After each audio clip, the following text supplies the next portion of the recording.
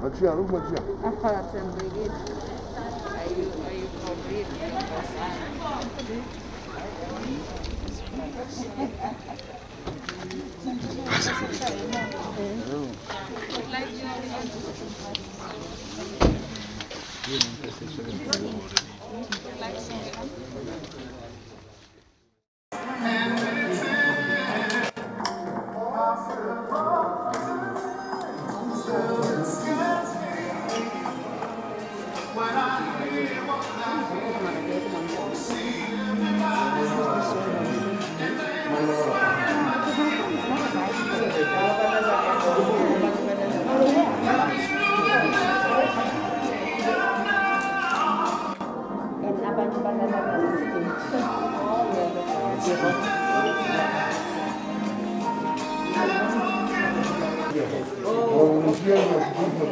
And the level of training was just like a lot.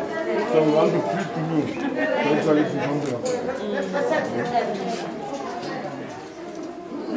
Ya bona la ma volunteer la be sima ngawo o NDA ne na community workers the ukona masanity care that were distributed that were donated. I think we must just ukuthi abantu so that we can be able to bring here. Oh, we volunteer now because I'm just like you.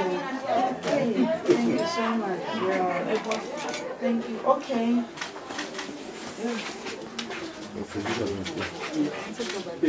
Oh, okay. And where's your home? Where do you come from?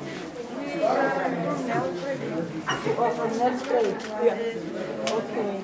And so where's the husband, boyfriend, what? Oh, he's here with you. Oh, okay.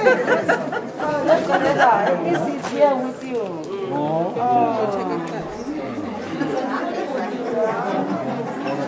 No, but you must just take care, keep the distance, don't come too close to people. The head of the baby that died. 2 days ago, there's a baby that died at birth or something like that. The baby lived a little bit. 2 days old. 2 days old. So you really have to take care. We want to see this post-corona baby. Yeah. No, we're not going to give the baby so much. And you are also volunteers. Oh, thank you. Thank you. Keep the distance on this. Oh, okay. Okay. All right. Okay. No, thank you so much. Thank you. This is the time for us to be humane with each other. This is the time for us to show we are people and we can be able to support each other. Thank you so much. Really appreciate it. Okay, Maria.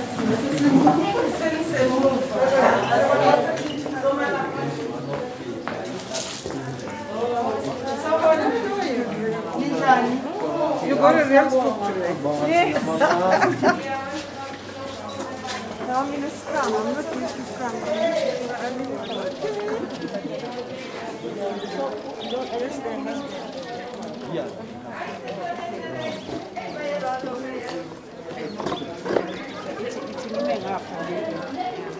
Sanibonani. Ninjani? Niyaphila. Baniphethe kahle yini la? Banizama. Eh? Justice. The one that you gave me, how much minutes is your one?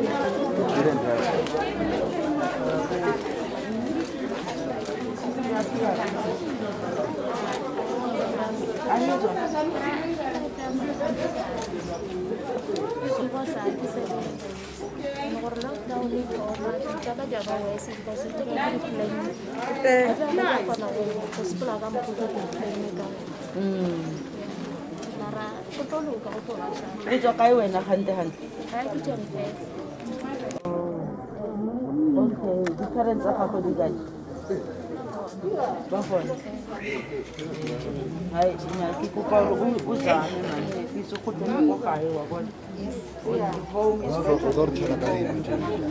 man, look at that. I don't know.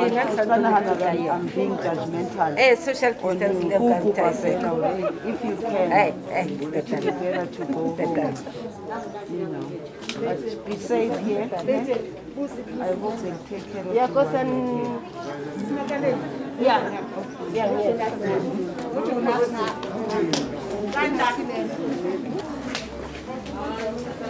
MMC?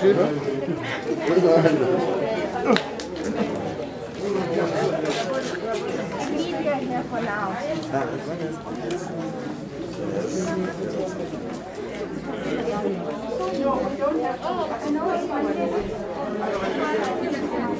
Just symbolic side. One symbolic side.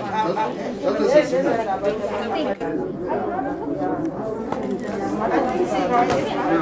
Just a symbolic short minute. Hand over. Hand over to Hand over to Mayor.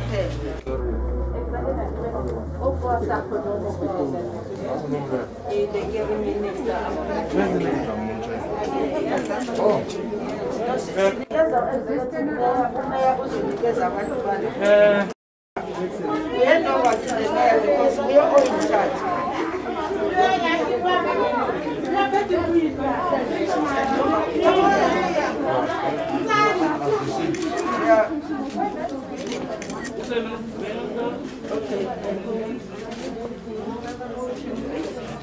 So we came here to see exactly what is the state in which they are taken care of, and it's one of the examples that we are using as a department, working together with the province as well as the local government to assist people so that they are in a safe place.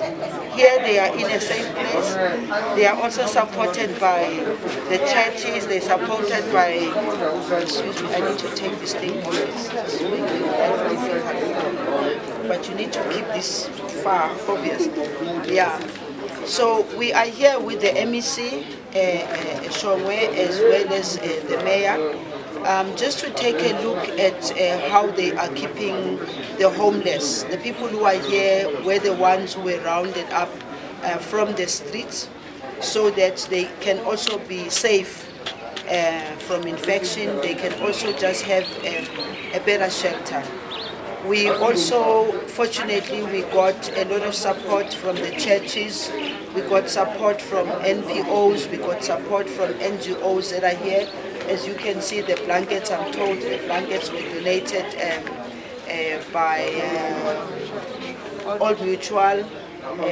And I also went into the storeroom where I found food that has been donated by the community around here. You know, the people who are here are also citizens of the country. The people who are here for one reason or the other. They've had challenges in their lives one way or the other.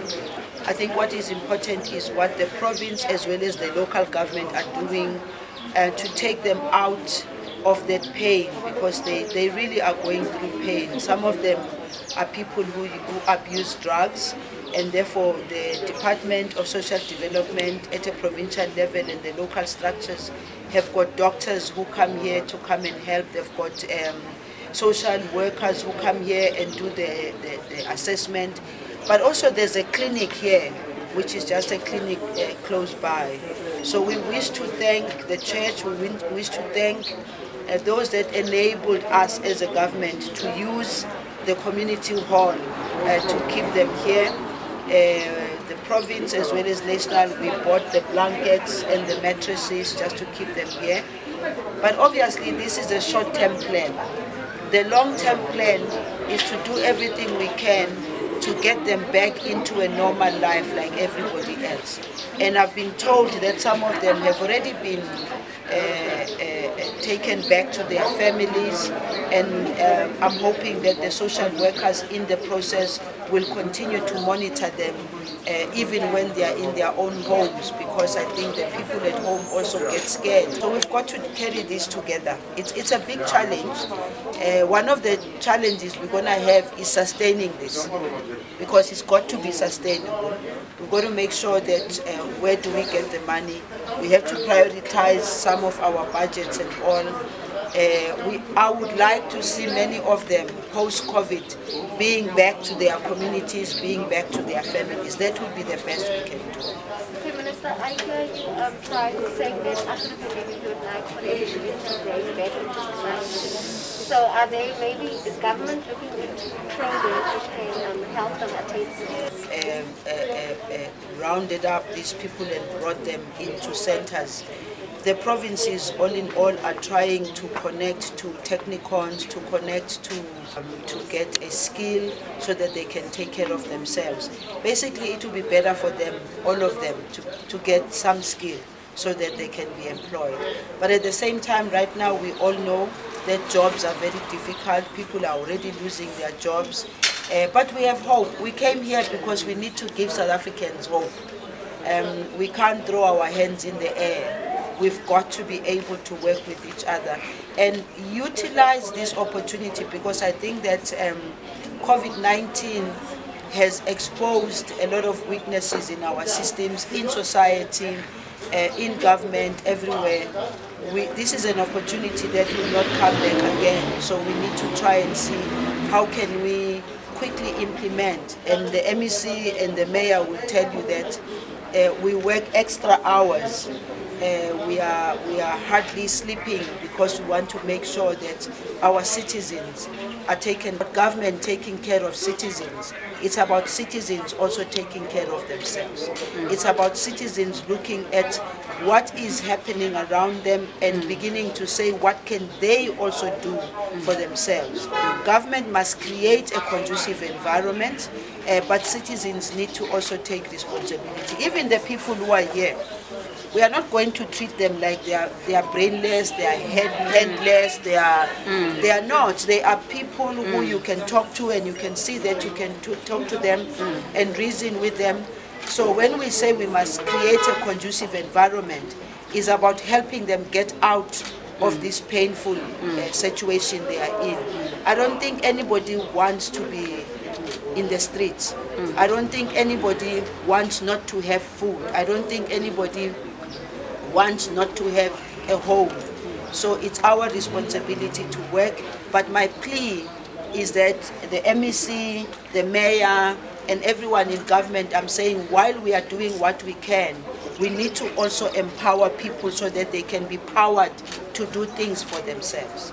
This time, it's very clear to us that we can work together. In fact, I was saying the food that we see being distributed here, I don't know how long that food is going to last. I don't know how long people are going to be opening up their hearts.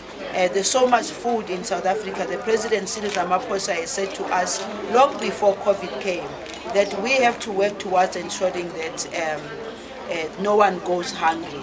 And this is the time when the entire nation can see how many of our people are going hungry per day. What we are doing now, it must be developmental, it must be sustainable, it must be empowering to people. Thank you. I must say, I think it's the third time for me to visit this shelter. I went to visit them when they were on the other side at the church there. And constantly they report to me about whatever steps that they want to take. Because for us to remove the shelter from that side, it's because it's winter now, and the temporary shelters were becoming cold. That's why we had to move them here, because there's enough space, air conditioners, the heaters, and there's also a clinic just nearby here. So we thought that this is a suitable space so that they can be comfortable. They mustn't feel cold. And you have seen that we also brought them blankets today. We just want them to stay, comfortable. But at the same time, we need to reunify them with their families, because this is just a temporary arrangement, but they need to go back to their families. But you will know that some of them are not keen to go back. So we will see, but some of them we just want to do an assessment of the drug abuse, because we can take them to our center, in Kangala Treatment Center. There is space there. We've got 50 beds. At the moment we've got about 15 that are undergoing treatment, so they won't live here forever. So is there any visible progress so far compared to your first visit? There is progress, because you'll remember when they were at the stadium there were about almost close to 200, but the social workers also reunified some with their families. That's why you see the number is less, it's about 64. So, and what is good, I think it's when we reunify them with their families, because it's one of our mandate as the Department of Social Development, that we have to take them out of the street, give them treatment. After that, let's see where do they come from. But some of them, they don't have IDs, which is a program that we're waiting for Home Affairs to open their offices so that they can go, because they qualify to get the 350. So they must go to Home Affairs and do their fingerprints, get new IDs so that they can apply for the fund. Now the plan is that these people need to be reintegrated with their families.